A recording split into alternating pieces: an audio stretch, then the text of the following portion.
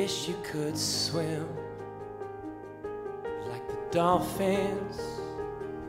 The dolphins can swim. No matter how hard he tries, script singer Danny O'Donoghue can't get a smile out of Her Majesty the Queen.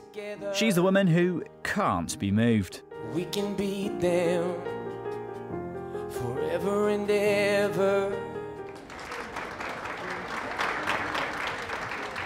Queen Elizabeth II was at the BBC's newly rebuilt broadcasting house in London to officially declare it open.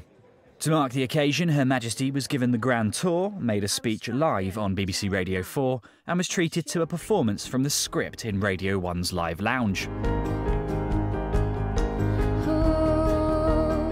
It was tough to tell whether she was enjoying the performance from voice coach Danny and his band. Maybe she wanted them to sing Break Even instead.